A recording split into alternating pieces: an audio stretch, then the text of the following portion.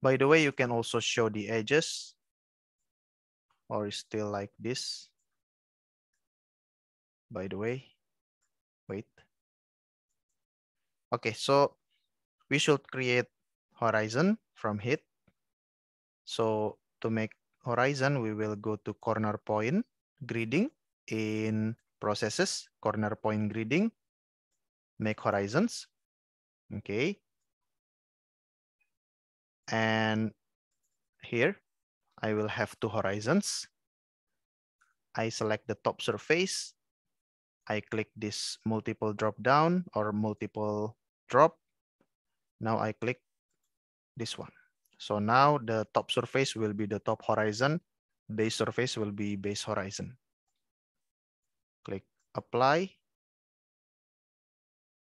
Okay, and click OK.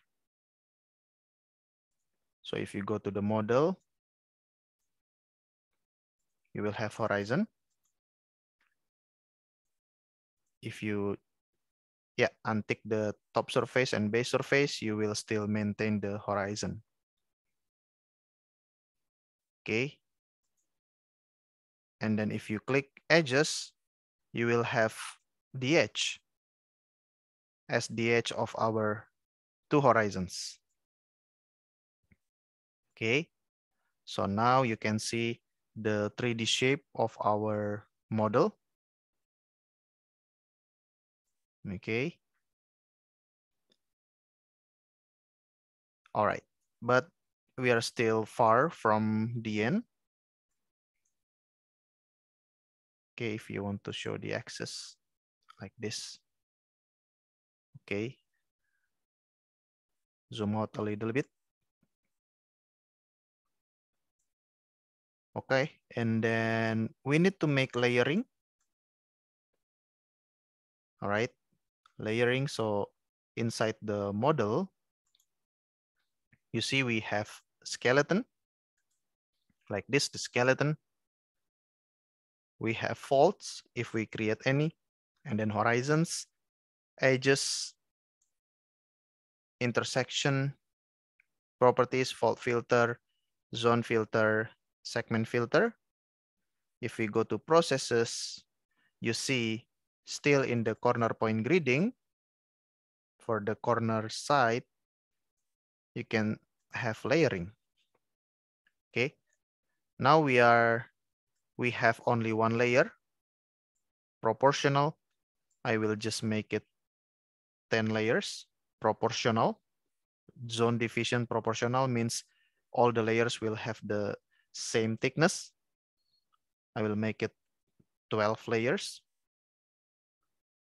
Click apply. Okay.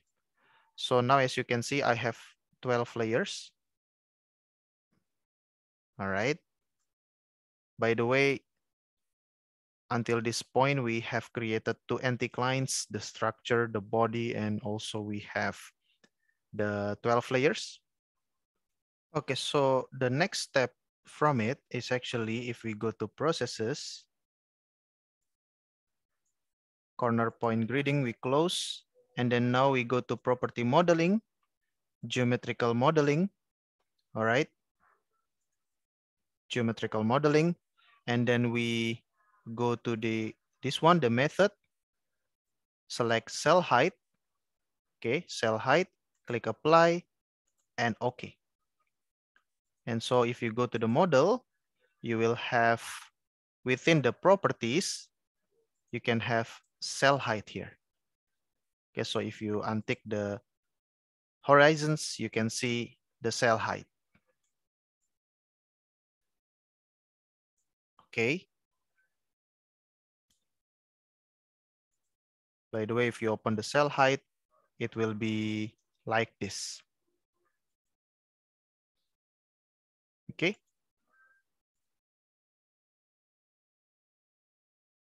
All right. And then let me check. Yeah. If you right click here, you can select spin animation, automatic interactive mode, rotation axis, stereo. You can also do decorations like this,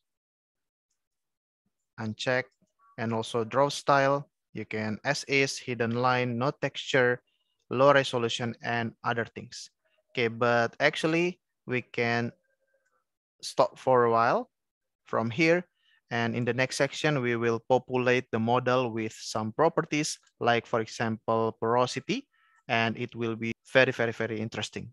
Okay, so see you again. I think we can call it a day. We have constructed a 3D model with anticline shape.